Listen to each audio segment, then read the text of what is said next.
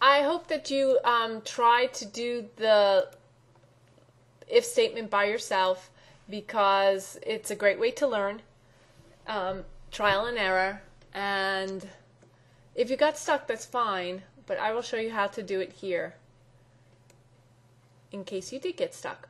Alright, click and drag the if statement or the if block. Then click on operators and click and drag the equal statement. It goes next to the if statement. Click on looks and click and drag costume number into the first space of the if statement, of the if conditional statement. You're going to type in 2. Then you're going to click and drag switch to costume number to costume, and in this drop down box you'll click on costume 1. So the sprite is on costume 2 now. We'll double click it and it's now costume 1. If you click on it again, nothing happens. If you click on costume number 1, it switches. Now, to see which costume is on the screen at the moment, you can check mark this costume, see view on stage, and now you see it up there and you can see that this sprite is on costume number 2. To check both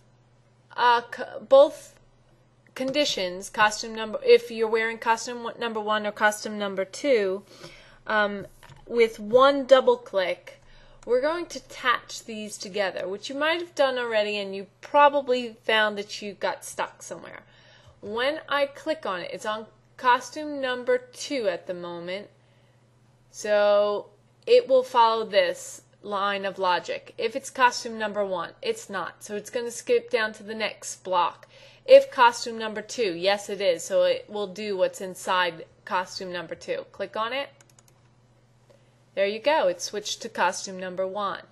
Now, do it again. It says, if costume number 1, switch to costume number 2. So we double click on it. Nothing happened. Why didn't it happen? Because after it changed to costume number 2, it went down to the next block, which asks, if costume number equals 2. And it is 2, so it went inside the block again, and it said it switched to costume number 1, which it did. And the computer works so quickly that you didn't see that it switched. So there's a way to get around that. Go into the controls in the upper left hand corner and scroll down if you need to. And underneath the if block is an if else block. So click and drag that to the scripting area. If blank. Well, we want to know, am I wearing costume number 1? We do need a conditional statement. So, if I'm wearing costume number 1, I want to switch to costume number 2.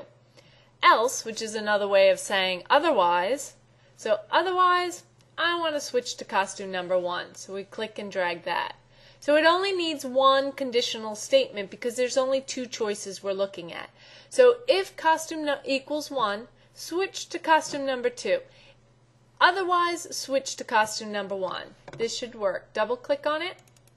It switched to 2. Double click on it again. It switched to 1. So that works well. Now if you want to see 3 choices, move on to the next video, and that will give you how to switch between 3 costumes.